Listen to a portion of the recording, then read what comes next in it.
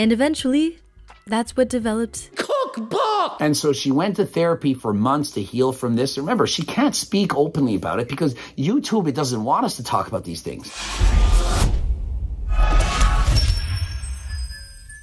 Coach Greg, and today you got to bear with me. This is the best camera setup I could get. We're evacuated from our home. We don't know how many days or weeks. We can't go back to our home. There's forest fires everywhere. But I'm bringing you a new video anyway. She made so many mistakes and she wants you to avoid falling for the same things that she did. And so in today's video, let's watch all the things she did wrong, the mistakes she made, the things she fell for, so that you don't fall into the same trap and you can have a healthier journey than last time. Okay, here we go. First day at the gym. Several months later.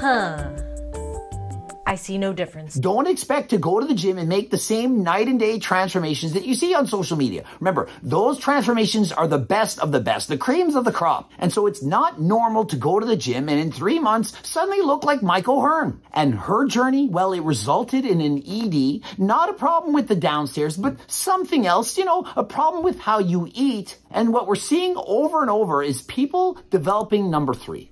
Number 1, you go to the bathroom, you pee. Number 2, you go to the bathroom and you poop. Number 3, you go to the bathroom and you lose weight, but it's in another method that we're not allowed to talk about on YouTube. Oh, how dare you talk about that? Nick Ocado is allowed to eat 10,000 calories in a cheat meal, but I can't talk about the problems people are having when they diet. There's Girl Naked in the background. Might remind you of the videos of old when I had just a little camera, and so that's what I'm doing. There's literally 9 animals here right now. This one video will save you 3 years worth of time. And so I think it's worth the time to watch one video in order to save you 3 years worth of headaches. You hungry, Gert? That pig weighs 200 pounds. I could barely lift her into the G-Wagon to drive away from the forest fires.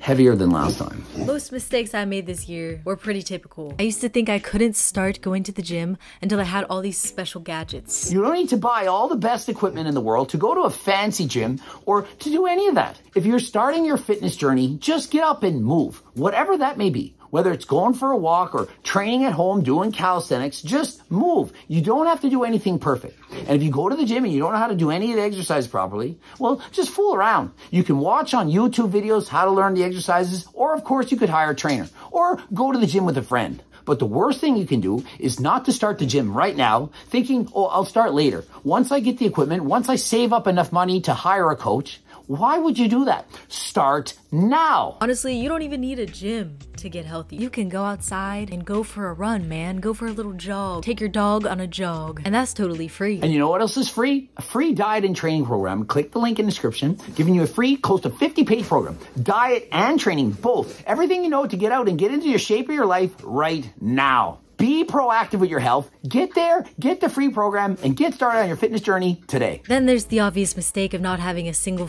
clue of what you're doing. I'm sorry, not to be a jerk or anything, but you're completely using that machine wrong. Imagine having the balls to go up to a woman and telling her she's doing something wrong at the gym.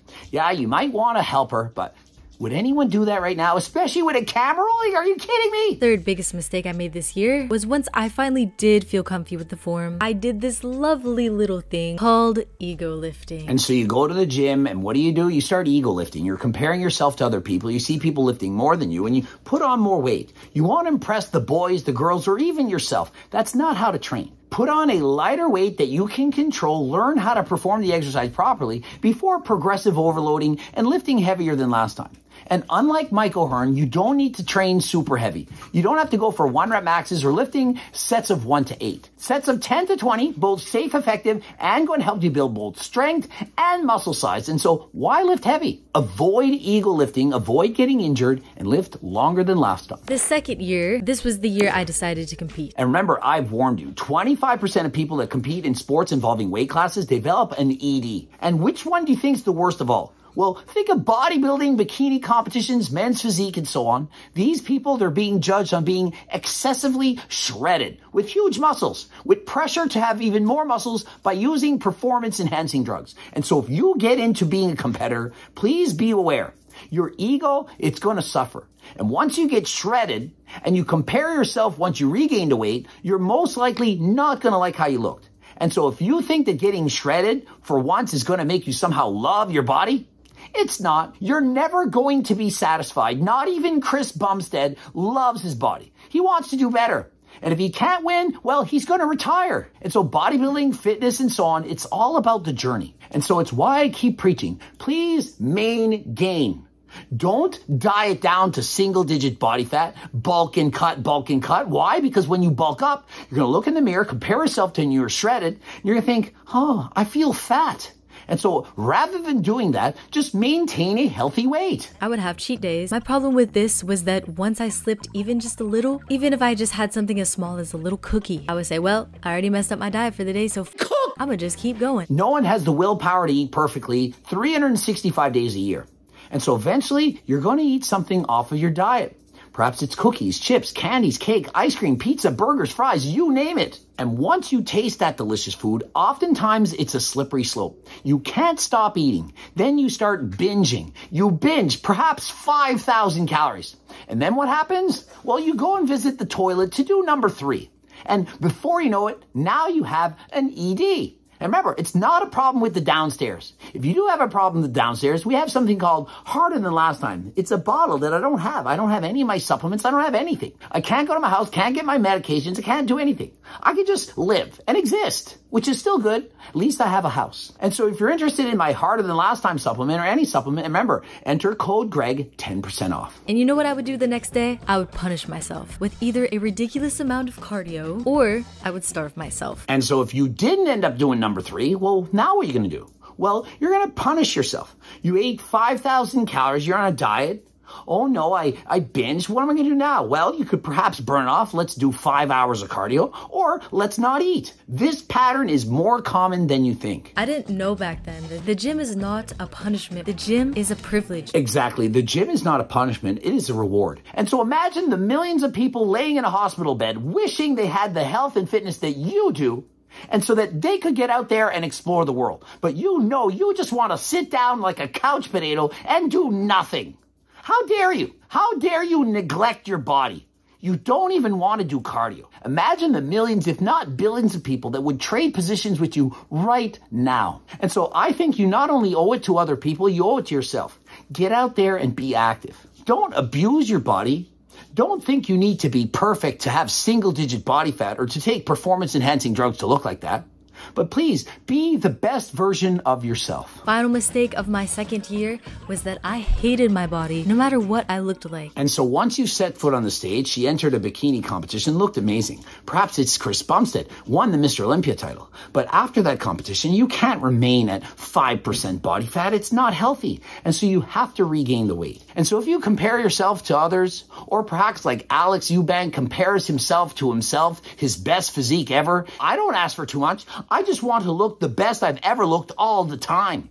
Well, you can't. Sorry, it doesn't work like that. I looked amazing. I look back now and I'm like, oh my gosh, I looked so good. But to me, I was just never lean enough. Leaner is not better. It's not a competition to see who can have the lowest percent body fat. Being 6% doesn't make you better than someone who's 8 or 10 or 12. Now remember, 15% body fat for most people, that's very healthy. That is what I suggest. For aesthetics, possibly perhaps 10 to 12%, but you don't need single digits. It's not healthy for the vast majority of people. You're not going to feel good. You're going to have lower testosterone levels, less energy, brain fog, inability to sleep proper. And so why try to do something that's so unhealthy for your body? I gained a lot of weight back very quickly. And eventually, that's what developed cookbook. And so she went to therapy for months to heal from this. Remember, she can't speak openly about it because YouTube, it doesn't want us to talk about these things as if it's bad, as if telling people the truth. This is what I went through. This is what I experienced. This is what I did. How is that bad? And so unfortunately, we can't talk about this in detail. But if you're experiencing any of these issues right now, please go and tell someone. Try to get some counseling. Try to work it out. You don't need to be perfect. You don't need to starve yourself. You don't need to go to the toilet to do number 3. The next thing was that I was partying. I was partying way too much. Oh my God. And so partying harder than last time, obviously it's going to slow down your gains. If you're up till 5 in the morning and hungover the next day, if you even get up the next day, how can you expect to go to the gym? Last I checked, if you're not getting enough sleep, you're not eating crap the next day. Oftentimes people get up and eat pizza or whatever, or they're making poor decisions when they're drunk. Well, how is that going to affect your body? it's only going to make it worse. And so please party responsibly. Remember, everything is about moderation. It's not about being perfect, not saying you can't do anything, but please do it responsibly. But what do we know about alcohol? It destroys muscle. In case you didn't know, alcohol is a poison, man. Yes, absolutely. Alcohol is a poison. To me, it's a drug. I don't know why we consider it to be something that's okay to talk about. For some reason, people say marijuana, shrooms, or other drugs are so bad when the worst drug of all, the drug that's affecting the most people in the world right now is alcohol. Think of the drinking and driving that goes on, domestic abuse, and so on. And so to me, alcohol, certainly a drug that people need to be very cautious with more than last time. If you don't have a specific goal and aren't training for a specific goal, then you're not going to see any results. And so to me, if you want to set goals, that's great. But if you have no exact goal in mind, just do it to be healthy. Your goal is to be healthy. 150 minutes of moderately intense cardio a week. That's about zone 2 cardio. It's not hard. It's not HIIT cardio, but certainly not easy. It's not going for a walk with your grandma. And so on top of doing cardio, you should be aiming to train each muscle in your body twice a week. And so if you're going to the gym, lifting weights, full body twice a week, doing cardio, 150 minutes of cardio a week, and if you're eating a healthy diet, well, you've got it made. Well, of course, there are other things you could work on,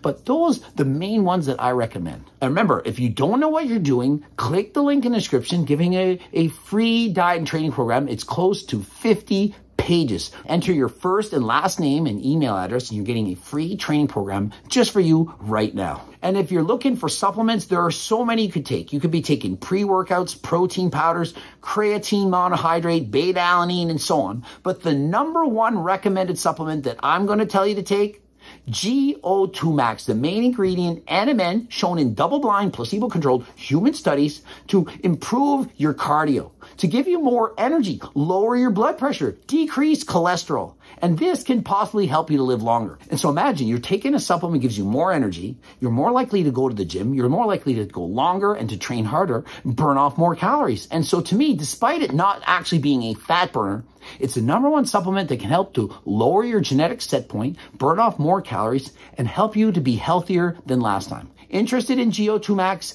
Code Greg, 10% off. Subscribe, click the bell button, comment to boost the algo. Do you like my new recording studio? You see any animals that you like? Don't forget to watch one of the books. And remember, the training books, the cookbooks, the coaching plans by me and my team, the Circle Diet book, it's my life work, how to lose weight, keep it off for the rest of your life, as well as the HTLT clothing line. We got shirts like this. You can see with the red circle, we include it for everybody. Please head over to my website, code Greg, 10% off. And until next time, I am out.